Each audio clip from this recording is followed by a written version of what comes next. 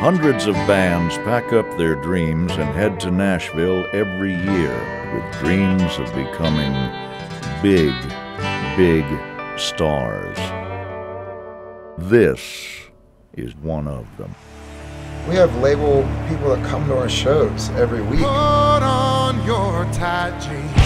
You come to see us all the time. What else does it take? You know, go ahead and make something happen. It's scary to be a band in Nashville because artists get signed, get sucked into Music Row, and then the publishing companies take the artist and get rid of the band. We expected of ourselves to take the town over, and that's still our goal. This town, its economy is supported by music. What else?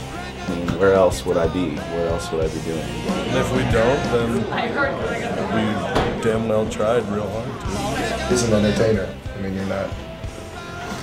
Entertain her. Entertain her. Entertain her. Cut. Radio's On, the Shawn and Hobby Band documentary.